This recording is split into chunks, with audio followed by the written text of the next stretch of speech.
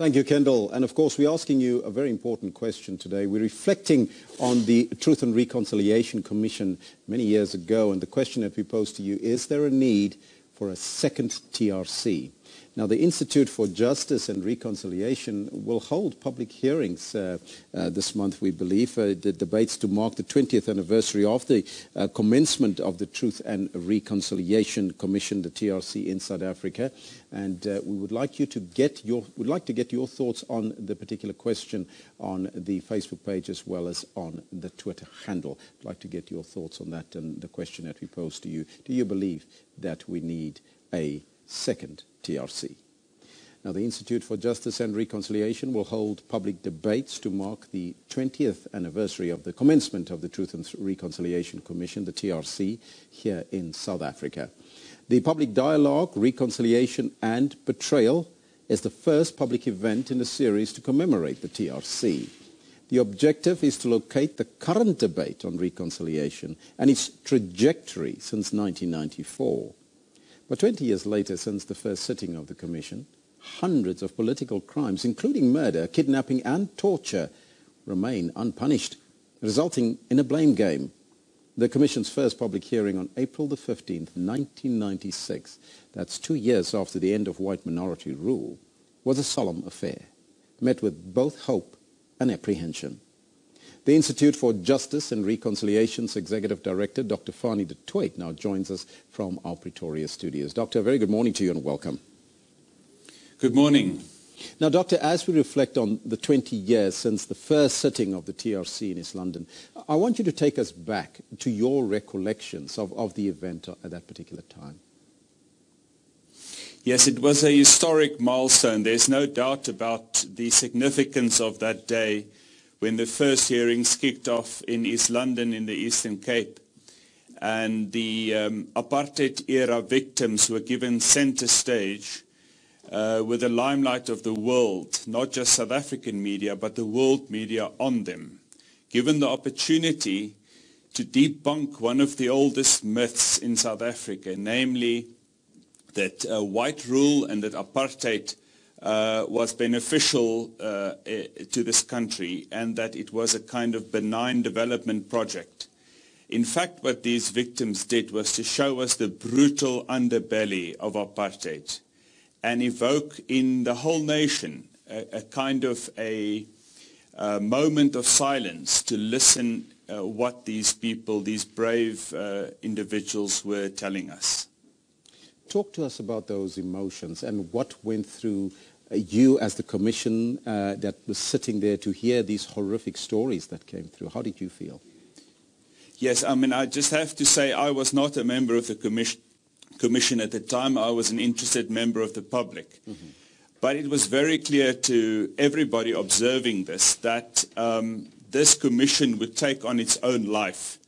Bear in mind that at that point nothing like this had been done anywhere in the world ever before. So we were inventing as we were going on. And the first thing that happened was that we realized that these victim narratives, the stories of these people, were going to change the public discourse in South Africa forever. And when we actually then went back to the public in the year 2000, 2001, to measure public opinion, we could see the shifts in public opinion as a result of what these victims told us during these hearings. Did it change that discourse, Doctor, and are you of the view that the TRC did achieve its objectives? You know, I think the TRC is often misunderstood and misremembered as well. We kind of look to the TRC now, Elvis, as a sort of one-stop shop to have solved all our problems. And quite clearly, no commission could have achieved that. What the commission was tasked to do, and what I think it did achieve, was to highlight and foreground the stories of those people that suffered most under apartheid. And that created a consensus in South Africa amongst white and black South Africans that apartheid was in fact a crime against humanity, that we could not go back to any form of racial discrimination, and that moving forward was our only option. Now, if you go to any conflict zone across the world, that sort of consensus is missing. South Africa was able to create it through the work of the TRC. That, in my view, was the big achievement.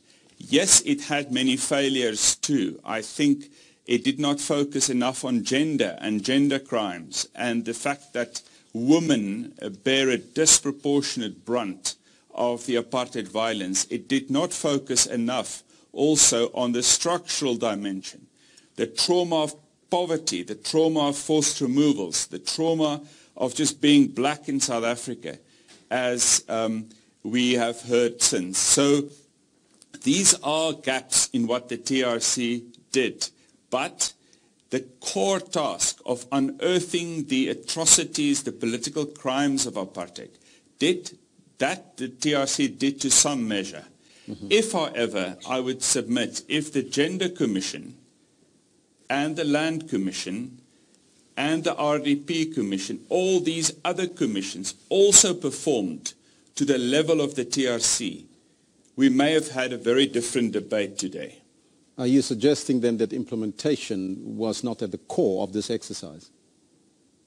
I think the implementation was fine until the Commission closed its doors, but then the recommendations that were handed over to government was followed up, shall we say, at best with a lackluster commitment. And therefore today, the big omission of the TRC is not what it did during the 18 months of its life, but what happened or failed to happen since.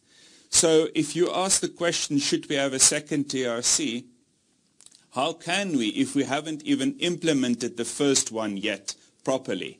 And so the question around reparations for victims, the South African Coalition of Transitional Justice has been campaigning for this for a very long time, 10 years in fact, and we're only now beginning to get a signal that a government is in fact willing to take this seriously and to sit down with communities to see what community reconciliation would look like.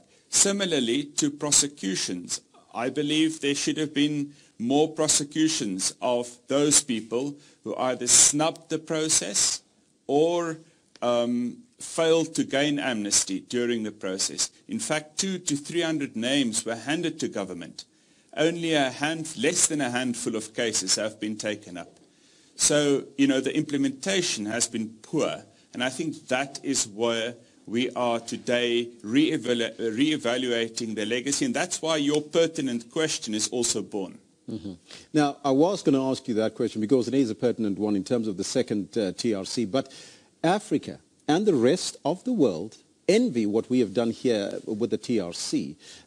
But in retrospection, if we can look at that, have we not become our very own worst enemies by criticizing our own very good efforts by the TRC? I think we are not very good historians when we talk about the TRC. You see, the TRC dealt with memory of apartheid, but now the TRC itself has become memory. And the way we remember the TRC is not very accurate. So we blame the TRC for all the failures of modern-day South Africa, and we all know those failures. We could list them. However, I don't think that's fair to focus that on one commission. That commission's job was to unearth the hidden atrocities of apartheid, and it did a good job in that. What it failed to do, I've already said. So it wasn't perfect, but it did a very good job at what it was mandated to do. So yes, I think sometimes South Africans are overly critical, but at the same time, I just want to say I think what have happened subsequent to the TRC have been poor, and we are right to criticize that side of it. Now, Doctor, the Institute for Justice and Reconciliation will be holding public debates. What would you like to see come out of those debates? I'd like to see a more nuanced remembering of the TRC. I'd like to see us evaluate the actual legacy and achievements of the TRC more accurately, and then say, now, is it that the TRC let us down, or is it in fact that we have let the TRC down by not following up on this commission adequately? So for me, I'd like to see also a sense of, if you ask, should there be another TRC, perhaps there should be more seriousness about implementation of the first TRC recommendations. If some of that resolve emerged from these conversations, I'd be more than happy. Doctor, thank you so much for joining us. That was the Institute for Justice and Reconciliation's Executive Director, Dr.Fanie du Toit, in our Pretoria studios. Now, as we talk about this, we're also asking you that very pivotal question this morning that relate to the TRC. We're asking you, should there be a second one? He answered the question, but I would like to know from you, what do you make of it? Do you think that we need a second Truth and Reconciliation Commission? Let us